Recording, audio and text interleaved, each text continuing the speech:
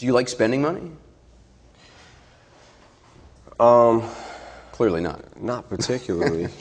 I heard a story that you wanted to buy a watch, and at this point, you had sold millions of albums, that you wanted to buy a watch. I know the story. Is that true? You called up your manager to see if you could afford to buy the watch? Yeah.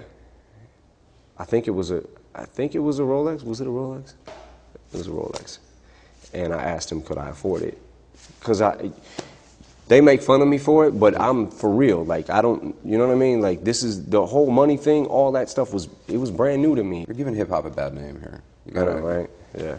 You need to step it up. A few diamond studs. I will. Hey, listen, I said I bought a Rolex, right? That's not a cheap watch. It's not. I still have that Rolex. Yeah, but it's not like, you know, that's... I don't wear it because I don't want to get a scratch on it. Is that right? But, is that true? Yeah.